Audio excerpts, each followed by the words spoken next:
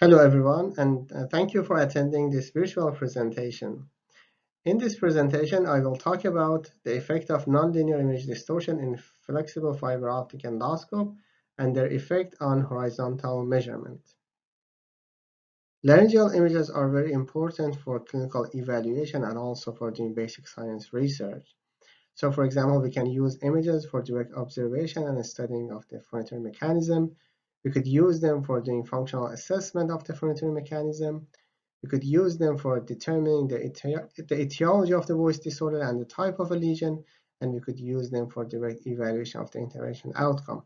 Additionally, if we are able to make measurement on the images, we could, for example, compare size of a lesion pre and post therapy, and that could advance evidence-based practice in the field. We could also study developmental aspect of the vocal fold and also study kinematic and biomechanic of vocal fold vibration. At the same time, we could measure like length of the vocal fold and different like configuration and derive computational model that could help with advancements of personalized medicine in the field. So let's start with the motivation. So here is a map of New York, and basically there is a simple task that we want to do. Basically, we want to say if distance between AB is smaller or if distance between CD is smaller. So by looking at this image, we could tell that definitely the distance between AB is much smaller than distance between CD. Now, if we are asked a different question, let's see how we can answer that one. If now we are asked to say what is the actual distance between point and A and B, basically by looking at this image, we wouldn't be able to answer that question. However, if we are provided with some extra information, if we are provided with conversion scale of the map, we could measure length of AB using a ruler, multiply it with the scale, and then give a good estimation of the actual distance between A and B. So based on this small experiment, we say that images are not calibrated. So it means that you could not say what is the actual size of an object in the image. However, often we could compare size of different objects within the same image. Now let's do a different experiment. So here we are provided with a map of world and we are asked to say if Greenland is larger or Brazil. So by looking at this image, we would definitely say that Greenland is several times bigger than Brazil. However, if we look at their actual area, we see that Brazil is much bigger than Greenland. So now the main question is why in previous slide we were able to correctly compare point AB with CD and say that AB is much smaller than CD, but not here. So the short answer is that on this image, things are not linear, or we could say that there is a nonlinear distortion associated with the image.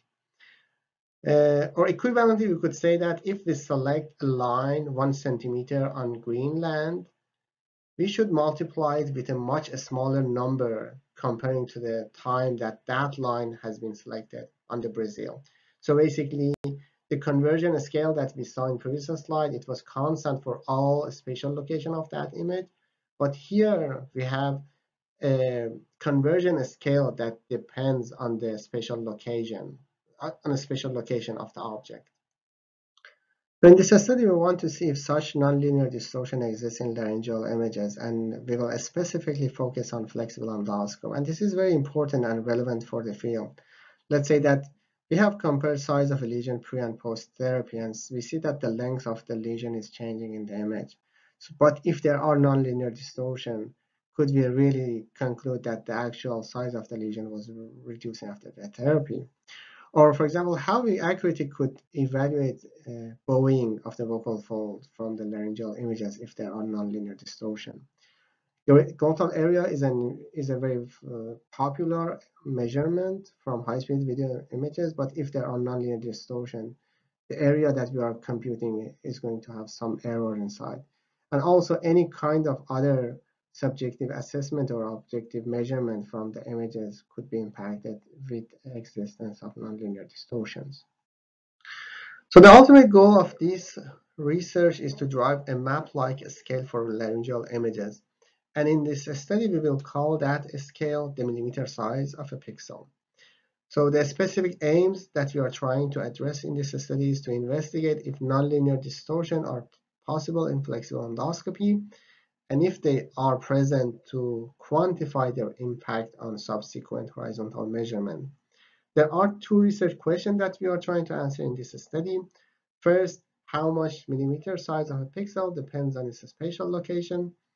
And the second research question is how much the imaging angle affects the millimeter size of a pixel? In order to answer the research question, we are going to use a set of benchtop recordings. So for that, we are using a setup. So there is a high-speed camera that is connected to a flexible fiber optic endoscope. There is an adjustable arm that moves in the up and down direction. Basically, that will change the distance between target surface and tip of endoscope. We will call that working distance in this study. Also, the setup allows the target surface to be tilted, so the angle between the endoscope and the target surface could also be changed. So we will call that tilting angle in this study. We use a set of calibrated square grids as the target surface. So this figure is showing the square grids, and this figure is showing the results of that grid after being recorded on the camera. So then we applied an automatic method for segmentation of all of these lines, and this figure is showing the result of segmentation.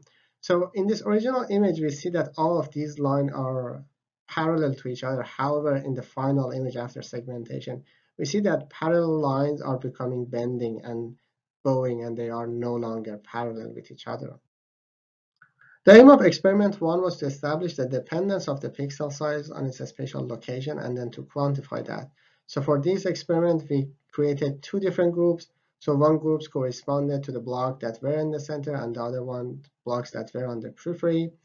So we run the experiment for 4 different working distances of 5, 10, 15, and 20 millimeter. And we computed the value of pixel size, which was the length of a grid in millimeter. We know the length of each of these lines because it's a calibrated paper. So we know, for example, each of these lines is 1 millimeter divided by the length of each of these highlighted lines from the image. So the hypothesis was that the pixel size is significantly smaller in the center group than in the periphery group. In order to test first hypothesis, we ran a two-way ANOVA. So the dependent variable was millimeter size of a pixel, and the independent variable were groupings and working distance. So based on result of ANOVA, we see a significant main effect of grouping. We see a significant main effect of the working distance, and also we see a significant interaction effect. So by looking at this result, we could conclude that there is a significant effect of grouping, or millimeter size of a pixel depends on its spatial location. In order to quantify its effect, we ran a different analysis. Basically, and this figure is showing the result. On the x-axis is the distance of a pixel from the center, and on the y-axis is the pixel size. By looking at this image, we could make the following conclusion.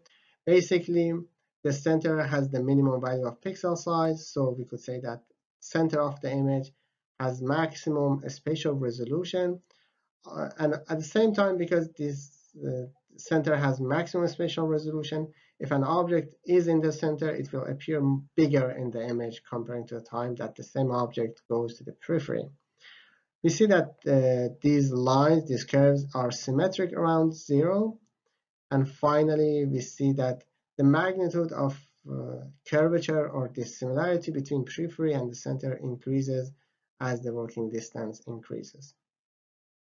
So in second experiment, we wanted to study and quantify the effect of tilting angle. Basically, now there are 3 groups. So groups that are on the center, groups that corresponded to the front of the setup, and groups that corresponded to the back of the setup.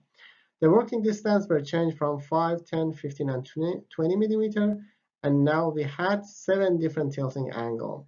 So again, we computed the value of pixel size, and the hypothesis was that pixel size is significantly different between back, middle, and front groups when the target surface gets tilted.